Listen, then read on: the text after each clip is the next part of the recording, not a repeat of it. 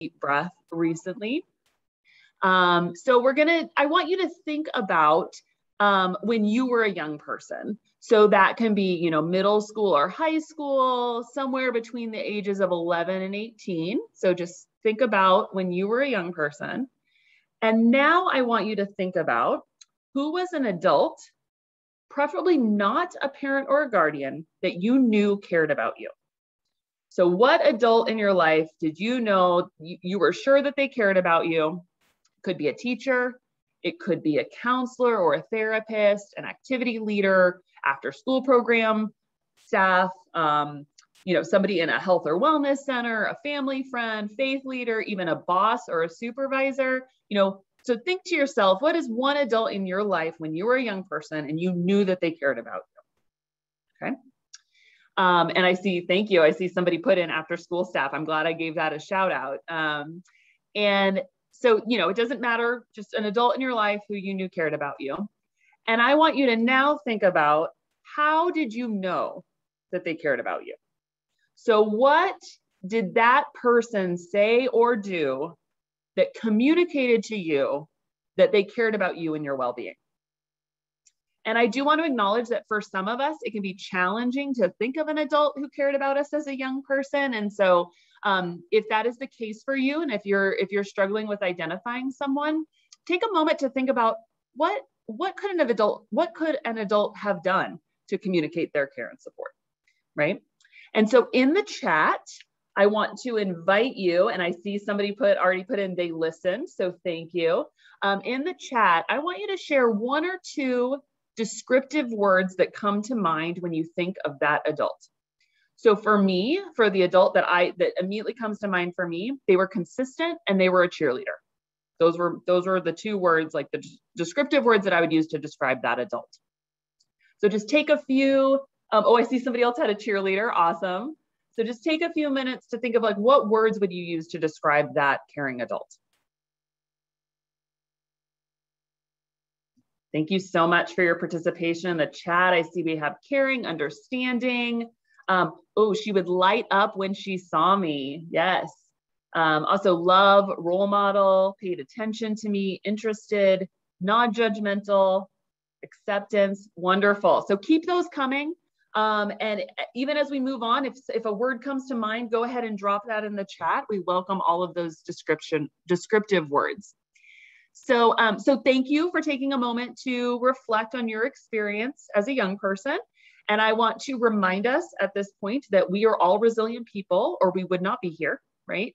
And that one of the most important factors that supports resiliency for young people is, and by resiliency, I mean that ability to bounce back in the face of challenges and, you know, and negative experiences and adversity. The number one factor that supports resiliency is the presence of a caring adult. So as we move into the next part of our webinar, I want to invite you to carry the following inquiry through the rest of our time together. And that is, how might our experience as a young person inform how we engage and work with the young people in our lives today? Okay, I'm going to pass it off to Marissa. Oh, Nicole, sorry. No worries. No worries. Thank you so much, Emily. Yeah, so here we want to talk a little bit about what we do and how we do our work. And on this slide, you can see our guiding principles. And just to let you know, this is just a few of our guiding principles because we have limited time. We really wanted to just focus on the ones that were relevant for this webinar. And our guiding principles are really our foundation for how we work and what we do in our work. So the first one, tobacco is a social justice issue. This is so key. We know that big tobacco has a very long history of targeting our most marginalized communities, especially young people, and particularly young people of color or those that identify with the LGBTQI. They are disproportionately impacted by tobacco use and tobacco-related illnesses. Young people have the power and the capacity to lead and create change. We really depend on this, and you will hear me say it a few times in this webinar, and if you see me offline, we really do have this guide us throughout our program, that young people are not part of the problem, they are part of the solution. And we really believe that they need to be a part of the solution for it to work. And when we work in partnership with young people to address tobacco-related issues in our schools and communities. Also, we treat current users with respect and we suspend judgment. I saw in the chat box that somebody said non-judgmental. That's so important, not only when we interact with young people, but when we interact with anyone, right? We can feel if people have a judgment about maybe we're not making the best health decisions, right? But we're here to support and get you through that. And having and not judging and being open-minded is really important to having that open dialogue and communication with anyone, but in particular with young people. And some of the TUPE components, all of the TUPE programs throughout the state are required to implement a comprehensive program. And that includes these core components that you see on the slide today. So that is our classroom-based prevention programs. It is our youth development, including our peer education programs, our intervention and cessation programs, which is just a fancy way of saying like our quit support and resources. We also provide staff professional development along with family and community engagement. But during this webinar, we're really going to focus on the youth development, which is kind of that prevention piece, and we're going to be focusing on the intervention piece. So as we get started, I'm going to kind of lead you through our approach to youth development. And I'll just tell you a little bit about what I do. I am a youth development specialist. I predominantly work with our peer educators in Contra, Costa County. Our peer educators, and whether you call them a peer educator or a peer advocate, this is really young people that are doing peer-to-peer work. And so I support them with that. And those are 6th through 12th graders. I also am an adult ally or an adult support or whatever the terminology you want to call it for our Contra Costa Youth Health Coalition, which is Courage. And that's comprised of 30 students from around Contra Costa County, and they're in 8th through 12th grade. And so something that you saw the picture of him earlier, Derrick, Kirk, and I do is we do refer back to this Hearts ladder that's going to appear on your screen now when we are looking at our engagement. So the Hearts ladder, which some of you may have already been familiar with, is this model that identifies 8 levels of young people's participation in a program. And that's kind of why we wanted you to reflect on your own experience so that you can kind of, it's all about looking at your own experiences and then looking at your programs today and then how you would like to improve them. So this is really a helpful tool in reflecting on where you may be and engaging young people in a school, in your school, and in a community level projects and activities. And as you saw on the previous slide, one of our guiding principles is that young people have the power and the capacity to lead, create, and change. So if you're looking at this, and we've discussed this as a team, we couldn't understand why the bottom rings of the ladder are green. Usually green is like good and go and where you want to be, right? On the Hearts ladder, that is not the case. If you look at the first rung of like a young person's participation, it has like manipulation. Adults are kind of using young people as a prop, or decoration is step 2. The third rung is participation for show. All of those are kind of the same thing of you are just using them as a prop. And we really like to frame this as youth participation as this continuum, right? It's really easy to spot like really great and engaging youth development. And it's really easy to spot when it's not great, right? When you can tell that young people are being used as a prop. And unfortunately, I'm sure I'm not alone in getting that phone call from some administration or somebody that's like, oh, we're doing this thing for young people, but we forgot to invite young people. Do you have any young people that can come take a picture? So it unfortunately happens, but the reason that we do really talk about Hearts Ladder and reinforce it is you may be on different rungs of the ladder, but it's always about assessing where you're at and looking forward and what strategies can you use to go ahead and work yourself up the ladder. So ideally, we have 70 plus sites that we work with peer educators. And so every single site is gonna be at a different rung, and it really depends on what part of the year, what your students look like. It's all about meeting them where they are. But ideally, we can confidently say that our site coordinators or our adult allies at our sites are really between that 4 through 8 rung on Hearts Ladder. And that's having young people that are that may be assigned tasks and informed, but they are a part of the project, all the way through the very top, where a young person really initiates all the decisions that are being made and initiates that partnership with adults. So I gave you an example of what one is, of just like picking up that phone and just wanting young people for a photo op, and young people can feel it.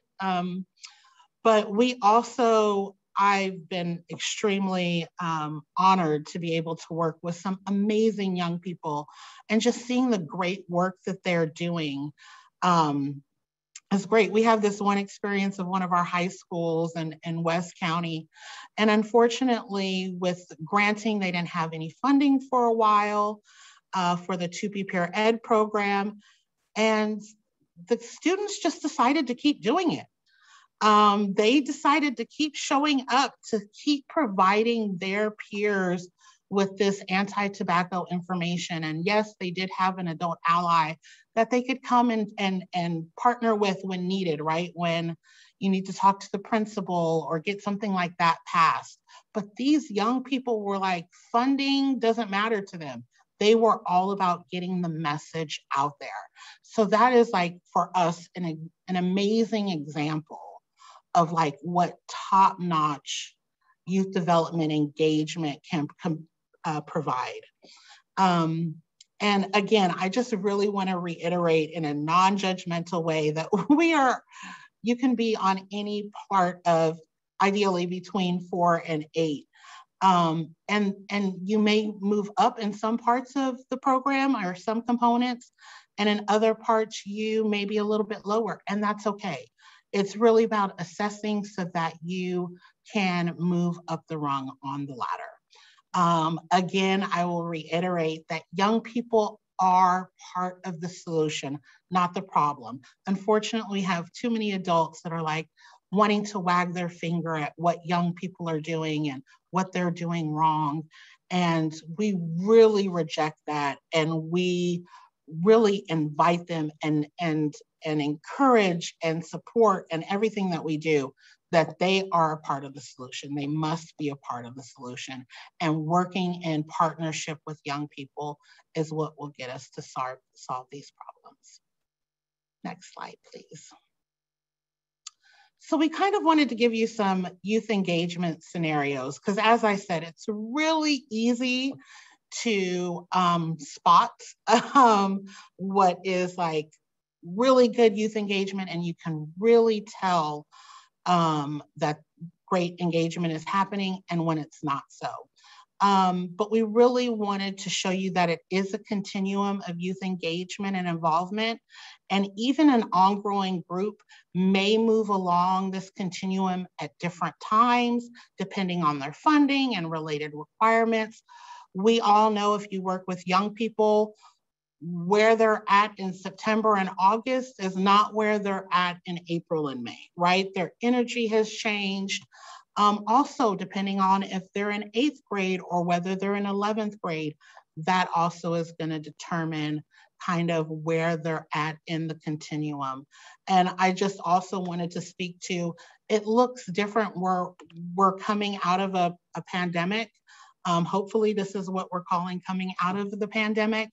And so things have looked differently, right? We, Derrick and I are adult allies for our Youth Health Coalition. And I would say that we were much higher up on the rung, right? Before the pandemic. And we saw that during the pandemic, when we're meeting virtually, a little bit more support was needed. And that's okay. We want to make sure that we're meeting our young people where they are. So I just wanted to give, I'm going to go ahead and share 3 scenarios with you. And I would like you to think about where you think they would be placed on this continuum of Hart's ladder. And after I read the scenario, if you can go ahead and drop the number in the chat. So where on the continuum would you think that it falls? And please drop it in the chat.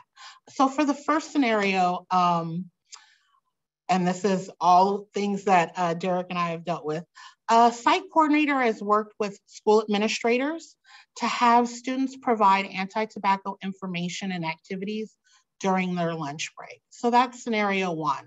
The site coordinator has talked to school administration and they have students providing anti-tobacco information during the lunch break. Dawn, thank you. 4. Okay, people are saying 4. That's about right. We're kind of assigning tasks, right? They're doing it, but the adult ally is kind of taking on that coordinating part, right? They're talking to leadership and they're talking with the administration about setting that up. Great, thank you guys so much for your participation. All right, in scenario 2, we have that our peer educators are meeting on one of their meetings, and students share that they want to do classroom presentations. And they've started to create a PowerPoint with things that they think their peers need to know. So where would this scenario fall on this continuum? When peer educators are meeting and they're deciding that they want to do classroom presentations, and they've already started to create a PowerPoint and they have ideas. Okay, so wow, you guys were quick on that. I got to keep up with it.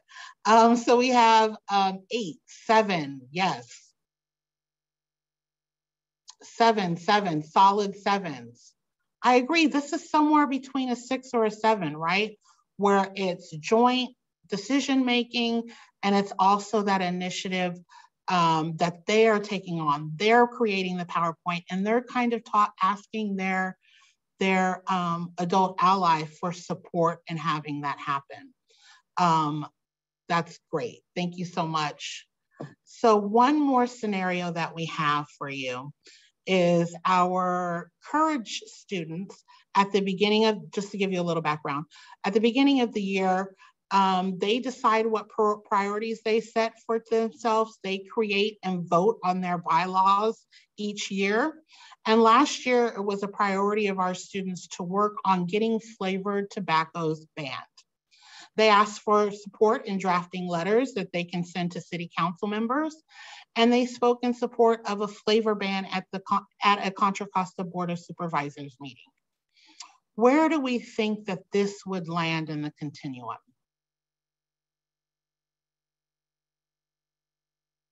7, 8. Yes, I completely agree. This is a good example of what a really strong and engaged partnership with young people looks like. And this was prior to the pandemic, and our Courage, our Youth Health Coalition, is a very strong and engaged group. But again, as I said, it can change throughout the year. And during COVID, we did see, Derrick and I and our other adult allies, that some support is needed, right? Once you get to a 7 or an 8, that doesn't mean that you're always going to stay there, right? Things change, and it's about being able to adapt, and also, most important, meeting young people where they are so that you can support them in moving your program and components of your program up Hart's ladder. All right, so thank you guys so much. I really appreciate you guys participating in that. Next slide, please. So talking a little bit about what are the roles of adult allies and students. And again, the terminology may change from district, or if you're with a CBO, nonprofit, we all have different terms. But basically what we're talking about is the role of the adults and the role of the student. And so for our youth development work, the main role of the adult ally is to provide guidance and support. And we're providing that to students so that they can successfully implement education and advocacy activities, including classroom presentations, school-wide events, tabling at lunch, and also community level advocacy. So that is our role. And whether it be with our peer educators or whether it be with our Courage Youth Health Coalition members, it's most important, right? When they are having fun, when they are engaged, it's always going to be better. So it's our role to support them in doing what they want to educate their peers on. And just a quick little example of this is we just did a student wellness series for our county, for our high school students in our county. And we as an adults met, right? We're trying to coordinate this. And we came up with lots of lists of things that we want to do presentations on. And, you know, we had to stop and say, this is for our youth. What do our youth want to learn about? So we took it to our Youth Health Coalition. We took it and asked them, what do you guys want to learn about in a student wellness series? What do you guys want to see? So even though we as adults have great ideas, and yes, they are great and well-intentioned, but it's really important that we remember that our role as an adult is to support. It is to educate and support and help provide guidance for students in accomplishing what they have set out as a goal. And then our primary role for our students as peer educators, and again, our peer educators are anywhere through 6th through 12th grade. And anybody that's been on elementary or middle school campus and a high school campus knows that there is a big difference in those age groups. But their primary role, regardless of being at a middle school or high school, and we also do work with our non-traditional schools, which could be either homeschooled, or we also work with students that are incarcerated in different ways.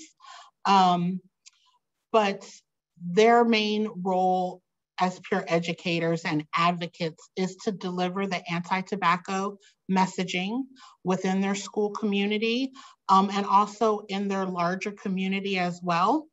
And as well as align with non-judgmental approach to supporting non-tobacco users. We really want to make sure if young people have never tried tobacco products, that they never start.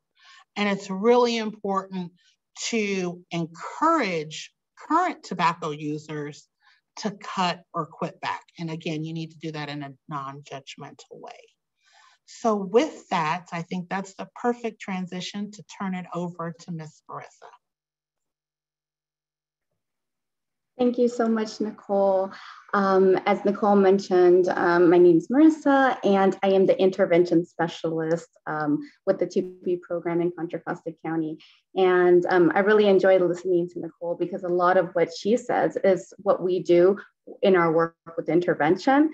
So I'm glad to be here today to share some of that information and how we support and empower young people through our intervention work. And as you may know or have realized, oftentimes young people who engage in our prevention work usually do so voluntarily, and they even have a passion for the work. However, working with young people through intervention is typically not voluntary. They're referred as an alternative to suspension option or required to participate. So they're not always as engaged or interested in talking with us. And because of this, it is even more important that we help the young person feel welcomed, comfortable, and safe to share. So how can we support and empower a young person in our intervention work? And these are a few of the notes that I want to go over today. First, we should ensure that the young person knows and understands that we come with an open mind, free from judgment, as Nicole was mentioning, and are there to support them and guide them. We should be positive and upbeat as much as possible. This really helps set the tone for a session, especially when meeting with a young person who may not want to be there. And if you show that you're happy to be meeting with them, that seems to rub off and they start feeling the same. In my experience working with young people, they're not always happy or interested in meeting with me. But by the end of the session, they are really engaged, and I even get a few laughs and smiles throughout the conversations. So that's always nice. We should also work collaboratively with the young person. Nicole mentioned working in partnership. The same thing goes for working through intervention. We're there to work as a collaborative person. You don't always have to be the expert. That's something that I learned. I wanted to learn everything before I met with the young person about tobacco use and everything, substance use. And I realized I didn't have to be the expert. And that actually helps when you're talking with the young person. You will definitely learn from them as much as they learn from you. And we should encourage them to share and elaborate on what they're sharing to gather more information and to help build that rapport. I most definitely have learned something new from every student that I have met with. And each time that I learn something new from them, I always make it a point to acknowledge that they've taught me something. And they're so excited to know that they know something that I don't, right? And they're excited to be able to teach me as well. And Nicole mentioned in our work with young people in prevention, we guide them, but ultimately they have the capacity to lead and make decisions on their own. The same is done with working with young people through intervention. We remind them that they are the only ones powerful enough to make their decisions, and we are not there to make the decisions for them, but to support them in the decisions that they want to make. And that is such key. Them knowing and us stating that in the initial conversation about, I'm not here to make your decisions. You are powerful enough to make those decisions. Let's talk about what those decisions are. This helps build their confidence and recognition of their autonomy, especially since most young people, or people in general really, don't want to be told what to do. So I mentioned that a young person may not always want to meet or speak with you, and it's okay to acknowledge that, but it's also important to adjust to their resistance rather than opposing it directly. Recognize and focus on the fact that they are there, and that it is not always easy to talk to someone, especially to sharing your thoughts and your feelings. Showing appreciation and respect, as well as recognizing their strengths and abilities, encourages the young person to share their thoughts, feelings, and behaviors more openly. And my favorite part of meeting with a young person is helping them realize that they have the power and strength to make their decisions and changes in their lives. And not only in their lives, but they also can be advocates for themselves and others. Many times it's easier to focus on someone else and how the tobacco industry or substances are affecting their lives rather than looking at yourself. And so I encourage them to share the information and the resources and use their own personal experiences to make positive change for others. So on a few occasions, I've had students reach out requesting specific resources or information that they want to share with others, such as their siblings or younger cousins. And just as with our prevention work, we have peer advocates, we also end up having peer advocates through our intervention services as well.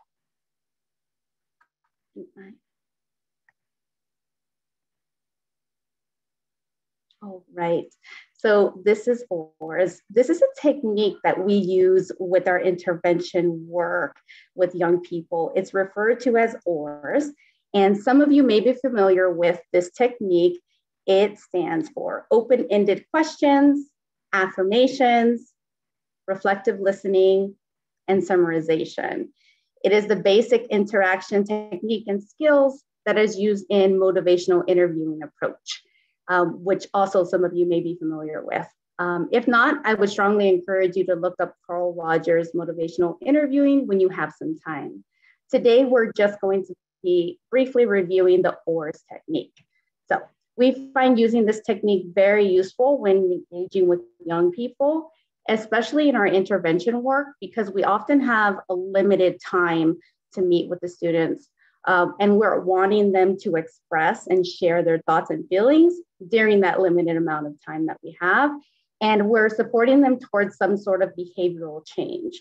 So in order to begin talking with anybody, or especially a young person, about change, you need to be able to build that rapport and that comfort level in the conversation. So this really helps.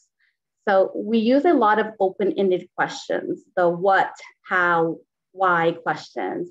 And by doing this, it elicits meaningful information and helps us to not do all the talking, allows them to lead the conversation. And we do our best to avoid questions that lead to a yes, no, or the dreading, I don't know answer, right? We don't want to hear that. We really want to gather more information from them during these conversations. So I talked a little bit about this on the last slide, but it's important to give affirmations during your sessions. That helps build the rapport, it helps build their confidence, and it focuses on the positives. I thank them like constantly for being there. I thank them for sharing. I'm always encouraging them that you're not alone in this. Like we were all young at one point. Mistakes are gifts. We continue to learn from them. As long as we're learning and growing, that's what makes the difference. So just continuing to reiterate that really helps build their confidence. Like they don't feel like they did something wrong or something's wrong with them. And just to listen is not enough. You should use reflective listening to show that you understand what they're saying and sharing. They want to be heard. And you'll notice that in talking with them, they really want to make sure that they're understood, and giving the reflection of what you heard to them saying also gives them the opportunity to hear their own words, feelings reflected back at them. So, and it leads to a mutual understanding of the conversation. So you're all on the same page. And ending the session in summarization keeps everyone on the same page. Closes the conversation with a plan of action, which is really important, and helps them see the bigger picture of everything that was discussed during that session. And it highlights the most important parts of the conversation. So you can pull out certain things that were mentioned in there that you want them to remember and focus on. So that was really fast, but I want to go ahead and do an activity together so we can practice some of these techniques. And this activity is called What Would You Say activity. And using the OARS technique, you're going to review each scenario, and I'll read it out and identify the best question and or response you would give. And we're going to use the polling feature for this. So your answers will be anonymous. And full disclaimer, we may see or hear our past selves in some of the statements that we may now recognize as unhelpful. Once we know better, we can do better. So I'm going to go ahead and read the first scenario, and then after I read that, the polling feature will pop up. So scenario number 1, you're meeting with a student who was caught vaping on campus, and you would like to open up the conversation using an open-ended question. And we're gonna drop the poll. Which of the questions would be the best to ask?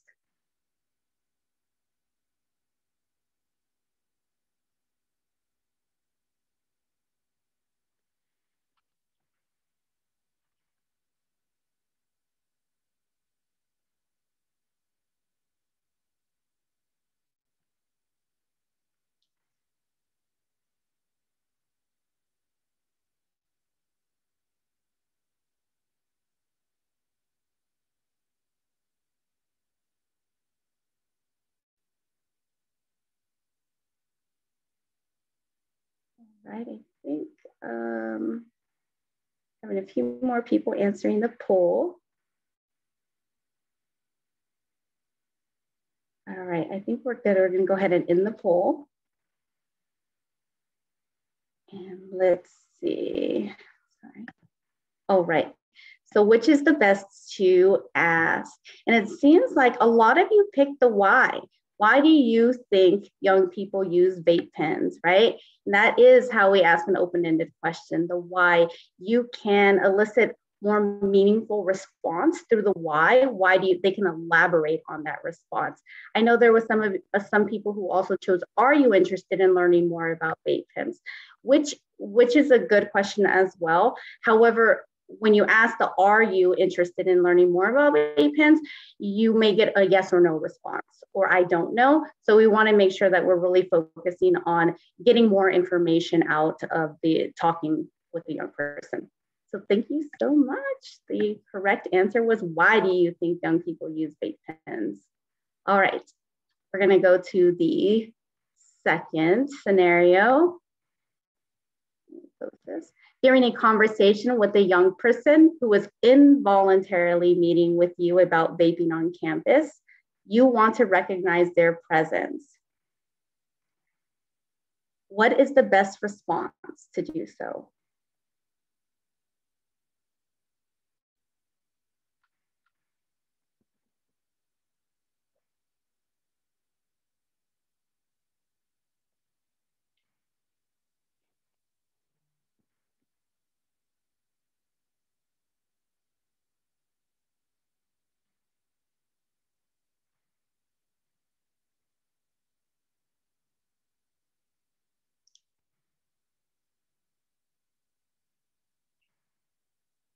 All right, we're getting a few more people in here.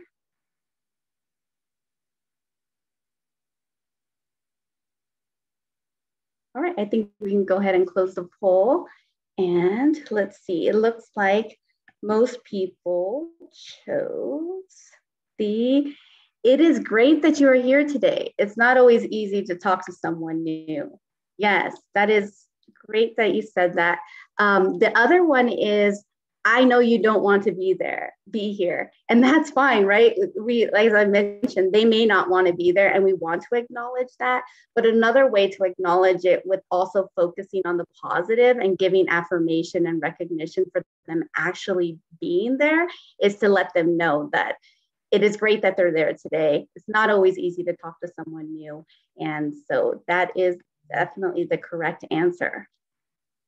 All right, so thank you so much for that. I like it. What were you thinking? Don't you know vaping is dangerous? Sometimes I want to say that, but. Okay, so this is the third scenario. And you're working with a young person who is describing their struggles with change. What is the best response to show reflective listening?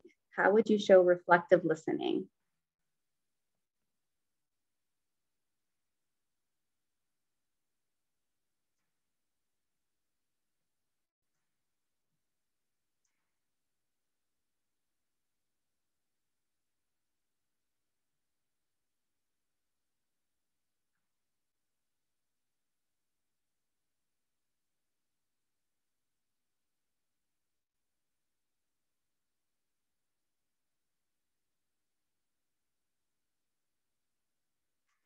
All right, so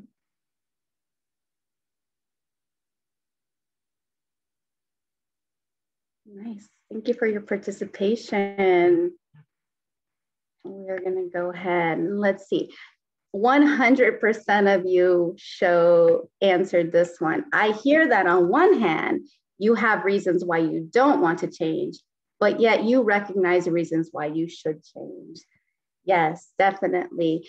That shows that you understand what they have shared and you validate and acknowledge their feelings. The other choices may not feel as if you're understanding and validating their feelings. So although, they may have mentioned some of the other excuses or reasons why they don't want to change, we really want to make sure that we validate their feelings. So that is right. A was correct, 100%. All right, this is the last scenario. You're running out of meeting time and realize that you need to move the conversation along and guide the young person. And you want to summarize the conversation. What response would help lead into summarizing the conversation?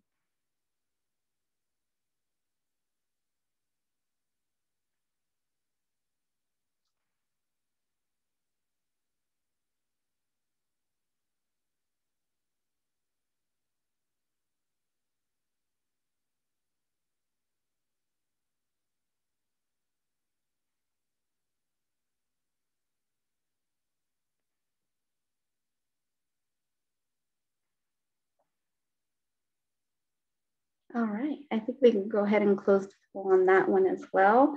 Thank you for your participation. So these were your options and 100% of you chose D. So let's go over what we talked about so far. This is a great way to begin to summarize the conversation that you had. It gives you an opportunity to bring up some of the key points and serves as a reminder, which may even be helpful if you plan on meeting with the student or the young person again for our next session. So this is the ORS technique that's used during this activity. It's definitely something that you practice, and it may come easy for some people. I know for me, I definitely practice some of these things and just making sure that I'm validating feelings and just really affirming and using open-ended questions during our conversations. So I will be available during the Q&A section to answer any questions that you may have. Please add questions in the Q&A box and I'll be happy to answer those. But for now, I'm gonna go ahead and pass it on to Emily. Thank you so much.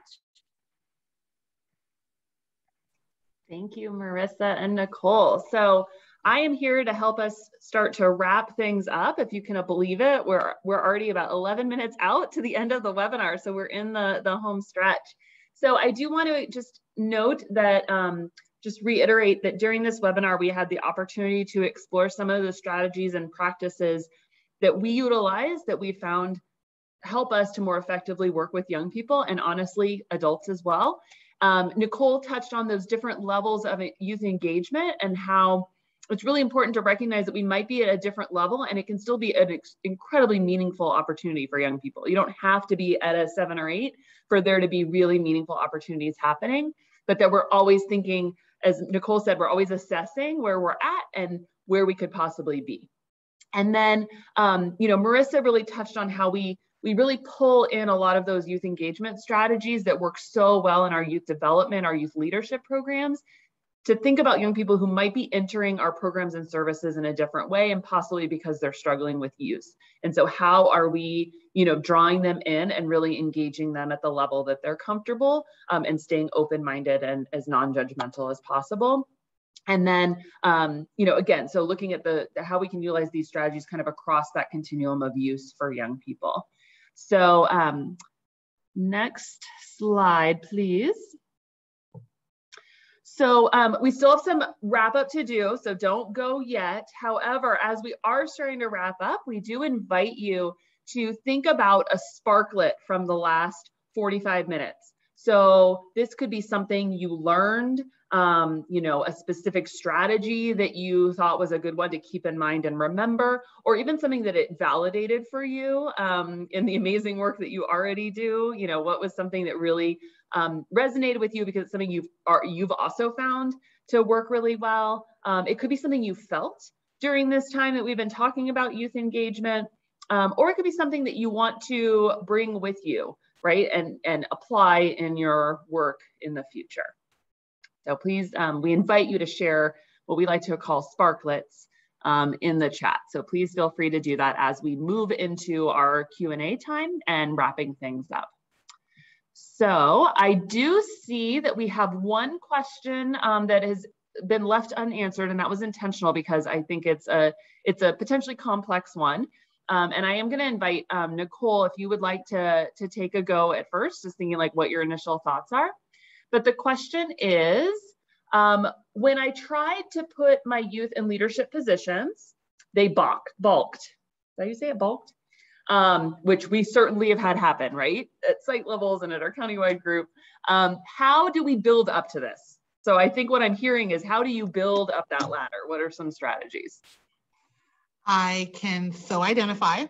Yes, they often do balk up at, we've experienced this also with our Youth Health Coalition, and we really, we've just had honest conversations. And we really found that when they want to do it, right, they're much more excited to do it. So I am a big organizer, and I'm like, I want a communication subgroup to help me send out emails and make phone calls. Okay, that's not what they're interested in. They wanted a social media, subgroup. So it's like, we can support them in areas that they're not quite ready for the communication subgroup. So we're going to give them a little bit more support in creating emails, but then really trying to educate them and then giving them, sometimes you need to give them the task, right? Smaller tasks, but then also supporting them in areas that they want. So if they're wanting to work on a social media or a birthday club or something that's a little bit different, or if they're really wanting to play that Kahoot in the classroom, really supporting them in that area. But it's really, especially with high school students and even middle school students, it's really important to have just an honest dialogue, because sometimes there's things that we need to do to get from point A to point B that we may not want to do, but we need to do them. And having that honest conversation, I think they understand that too, right? If we want to do this, we have to do these steps. And so them understanding, but being there to support them. Thank you, Nicole. Yes, we certainly experienced it. And I like what you said about coming back to just the conversations with them about it, right? And engagement also, something I learned early on through some mistakes I made early on in my career doing youth development work, is that engagement looks different for different students.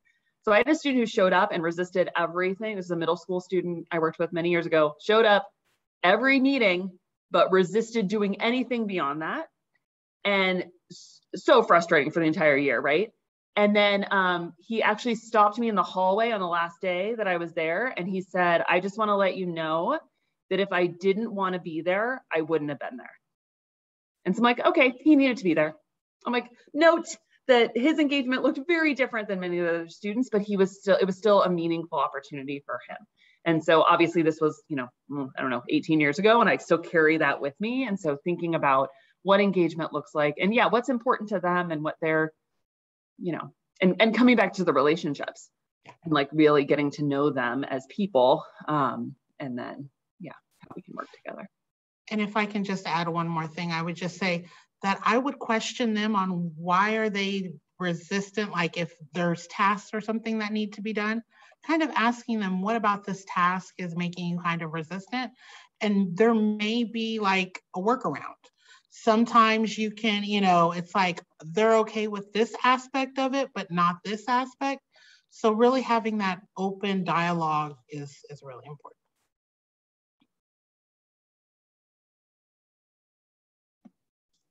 Thank you so much, Emily, Nicole, and Marissa, for sharing all your knowledge. I think youth engagement is a difficult but such an important part of this work. So thank you for all the work you all do, and to your team especially. So before we wrap up, I just wanted to have a few announcements. So the California School-Based Health Alliance is going to have their second virtual annual conference, November 2nd through the 4th. So please save the date. Go ahead and go to the next slide. Also, I just want to encourage everyone, and the link will be in the chat, to use our website and consider, if you're able to become a member of the California School-Based Health Alliance. And membership benefits include conference registration discounts, member-only tools, resources, technical assistance tailored to your organizational needs. So please, whenever you get a chance, feel free to look through that link.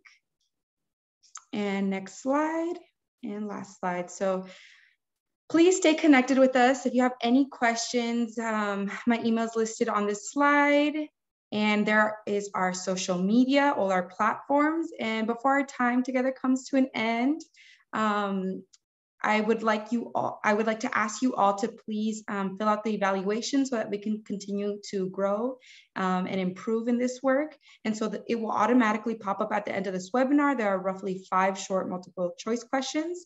And thank you again for joining us today. And we hope you're staying safe and healthy. Thank you, everyone.